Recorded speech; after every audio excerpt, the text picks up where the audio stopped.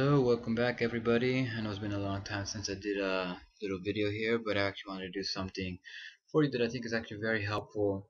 And this is about writing serialized data to a stream and reading it back out, i.e. deserializing it.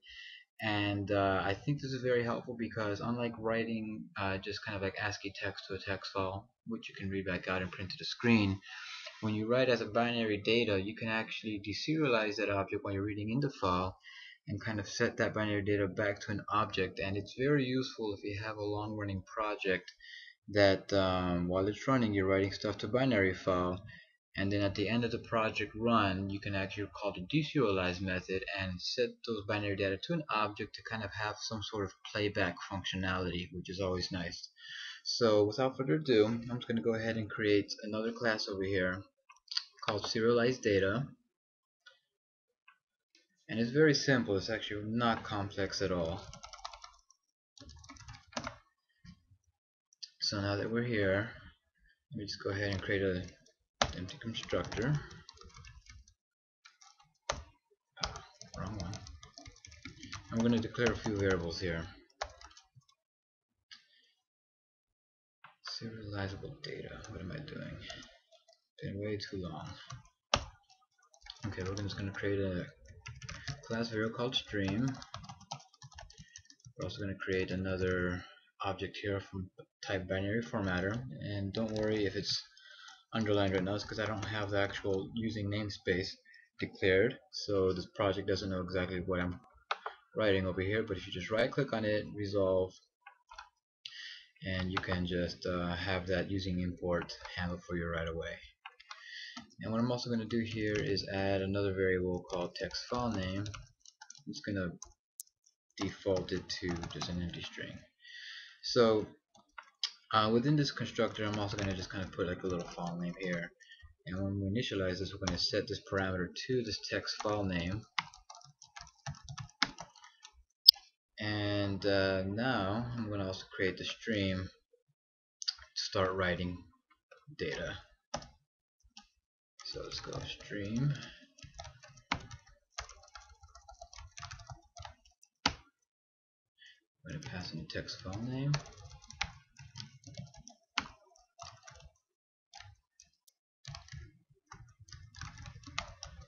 And we're going to initialize the bFormatter class.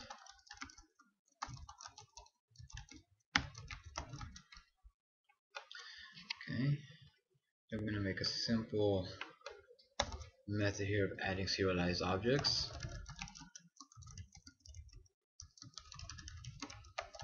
And it's going to be of type object, because the whole point of this is that your project can actually have multiple class declarations, and you just want a simple way to pass it in to write a serialized data. You could create several methods of a serialized object and have the parameter type be the specific object that you created or the specific class, but let's do it the simple way here. Object to serialize. And to serialize any of one of your classes that you have in your project, it's as simple as this: bFormatter.serialize. You will want to pass in the stream that we created and the object to serialize. So that would just be this parameter that we created here, and that's that for that method. I'm going to create another method here to just close the stream. So let's just go ahead here and just do that. And it's going to be simply just stream.close. Very simplistic. And what I'm going to do here is create a method to actually deserialize.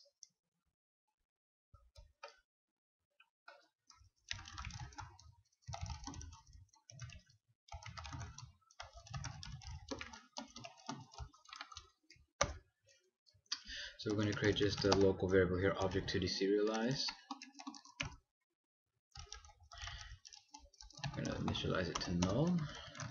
And now we're going to use the stream variable again to actually open the file, but to read it in and not to write like we did the first time around.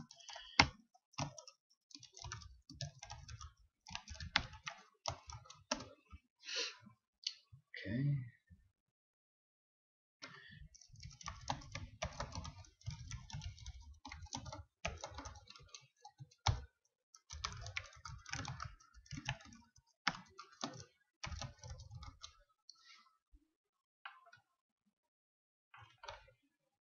Okay guys, before I get too carried away with this file here, before we I would actually like to create some objects that we're going to actually have to serialize. So for example, in your project, again, you're going to have a lot of object or class declarations with its own class variables, with its own setters and getters. To kind of proceed with this deserialized objects, we kind of need to create those objects that we're going to serialize in the first place. So I'm going to create a couple of objects here. They're going to be really simple. Computer object, and I'll make another one called home object. I'm just going to put just two class variables for each one, so it's not going to be complex at all. But to actually make or declare a class serializable, all you got to do is within brackets above the class name, do serializable, and that's that. Anything now that is declared within your home object class variables will now be serializable and be able to read and write from a binary file. So just to save time, guys, I'm going to pause it right now. I'm just going to create a couple of class variables and have the getters and setters set in here, and I will show you the file right after I'm done, okay? So I'll be right back. Okay guys, welcome back. I just finished creating this home object class. As you see here, I just have two variables, an integer build with its own getter and setter, and I have also another enum type here, which is going to be an enum defining the type of the home, single family, townhome, or a condo. I actually just realized I forgot to include the getters and setters, so let me go ahead and do that actually.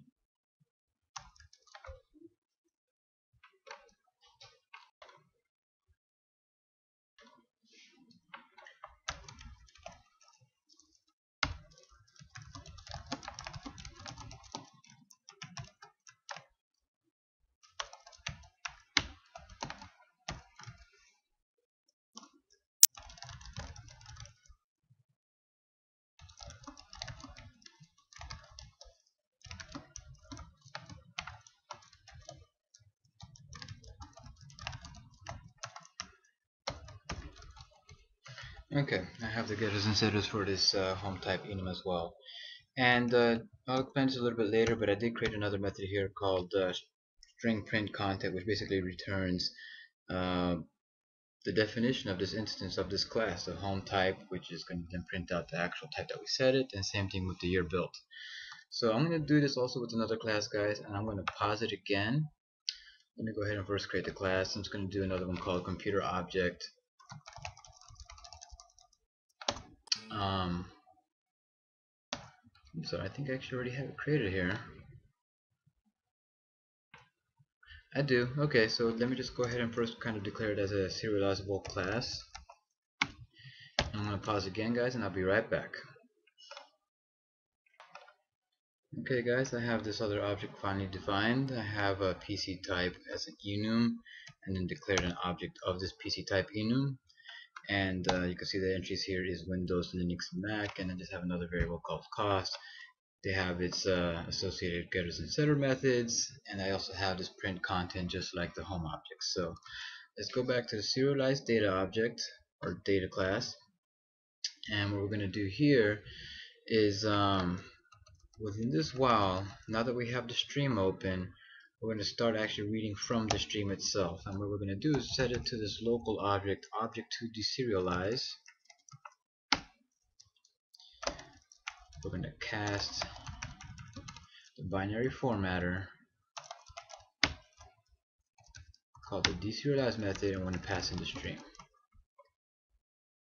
Simple as that. Now what we're going to do, we're going to have a series of if statements to actually check the type of the object that was passed in, because right now we didn't actually write anything to the stream, we just declared the methods to do so. But for example, we can create a home object, write that to the stream, then a computer object and write it to the stream, and then we can write another computer object multiple times in a row before writing a home object. If that sounds confusing, I'm sorry, but this if statement over here is actually going to help kind of help tell which data or binary data we're reading and what type of object it actually is. And to do so is we're going to do if object to deserialize is computer object. This is a very useful technique because if you have, again, different classes stored as a generic object, this here can actually tell you if the object read back out is of type whatever class that you have declared in your project. So we're going to have something similar here for the home object.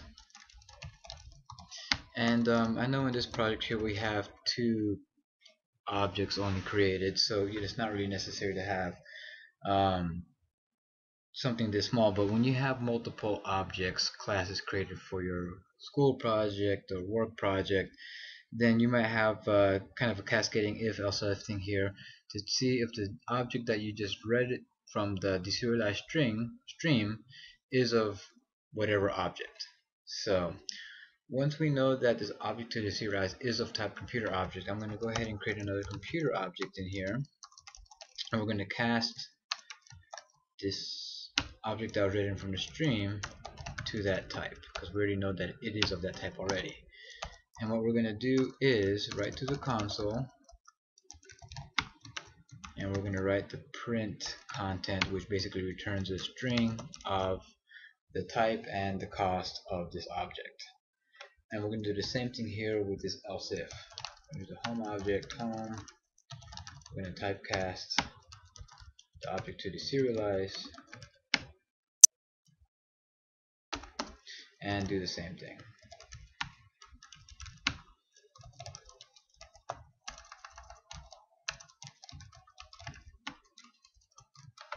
Okay, now what we're going to do now is have some code here written inside the catch method, and I'm sorry it's not a little bit more elegant, but you're basically, what this wall stream can see, you're going to be reading through all of the binary objects written to the file. One thing I'm surprised that I haven't been able to figure out is that even once you get to the end of the file, this can see will still return true. It'll still return inside this method or within this branch here, and you'll try to read something when you're already at the very end, at which point it actually causes an exception, and the exact exception is serialization exception here. And just to kind of show you exactly what happens, I'm just going to go ahead and print out the actual exception message so you guys can see. Let me go ahead and resolve this.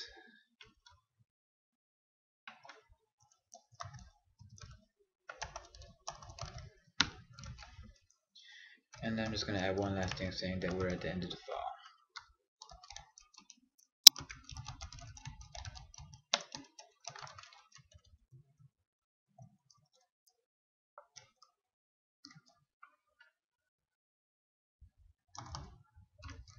Okay, so now there we have it. We have the serialized class already defined to read and write serialized data, and we have the object that we're going to be serializing and deserializing. Now let's go ahead and create an instance of the serialized data class so we can go ahead and do a demo. Remember, taking a parameter of a file name that we actually want to create, so let's just do test binary file text, and we're going to actually have to create a couple of instances of these objects that we defined already. So let's do home object. We're going to say this instance, its home type is going to be of type condo, and we'll just set the year to 2000. What the hell. Okay, now we're going to do the same thing with the computer object.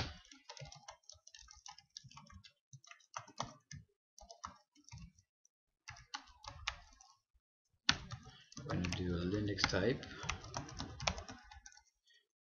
and the level open source is going to be free. I'm going to go ahead and create one more.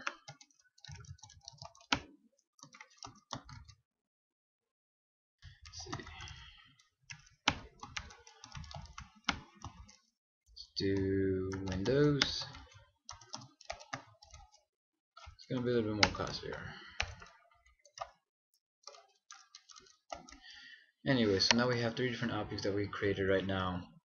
Let me go ahead and call the method serialize object, and we're going to pass in each of these three. So we're going to have to make this call 3 different times.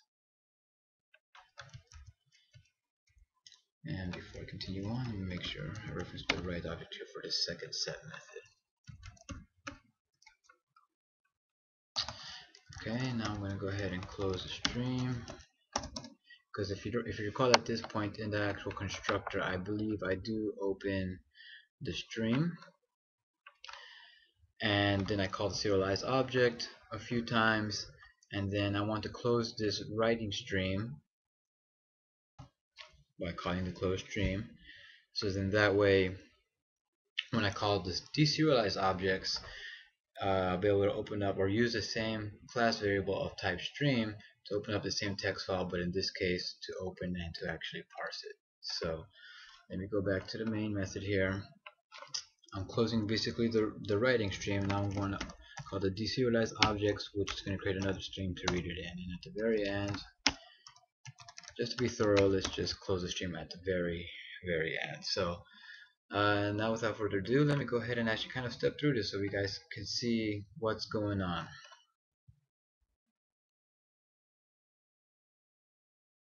So here we go, stepping through.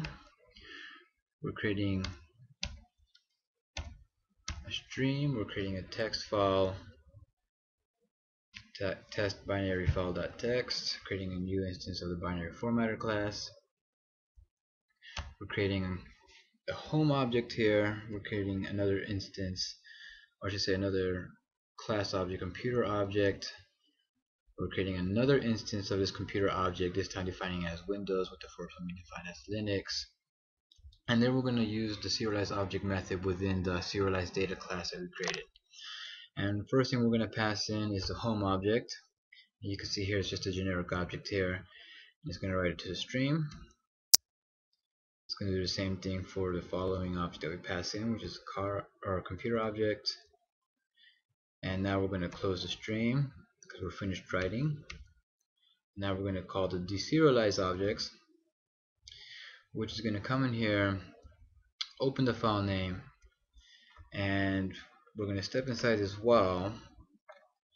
It's going to return the object from the stream, and the first one is going to read in. You can already see here once I'm hovering over it, it's of type home object. That was the very first thing that we actually wrote in. You can see here that it's type condo, which we actually defined.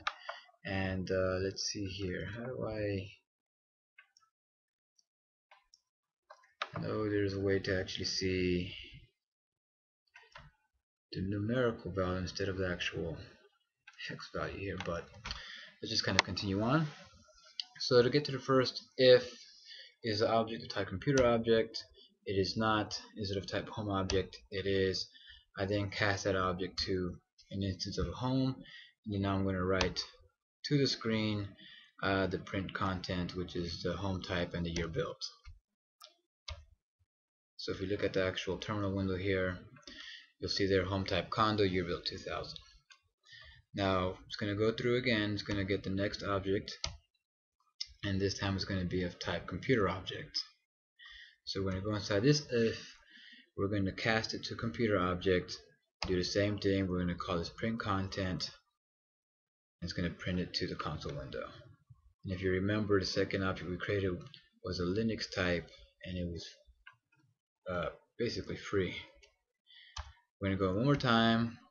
Again, the third thing that was read in was a computer object, and this is the Windows one. So to get to the print content, we'll print it to the line here, and there we go. So now that's the only three things that we actually wrote to the stream here. So this is where I told you that because I haven't figured out how to know when it's actually reached the end of the file. So at this point it's going to actually hit this and get an exception. There it is. I'm going to print out the exception. End of stream encounter before processing was completed. So I know it's not the elegant way of closing, but at least we have the catch there so the application doesn't crash. So then print out this is the end of the file. There you go. So now I'm going to just close the stream again, and that's that. And if we actually go inside the project here, we'll be able to see the test binary file text. Once it was actually created, things were written as binary, and as you can see here, there's a lot of what looks like garbage characters, but it is not. This is the computer object and the home object written as binary. And the deserialized method that we created was able to basically extract the objects, the binary data that's written here, and be able to cast it to the actual class object that I was used to write to, and then print its content. So again, this is something that I hope is useful to a few of you guys. I know this was very useful for me. It was kind of fun learning about this, not knowing before that you can just write objects as binary data and then extract that data right from the file itself and then kind of use that as a playback functionality or method for your project. But yeah, knowing that I think is pretty cool. So hope this was useful for some of you guys. If you have any questions, please let me know.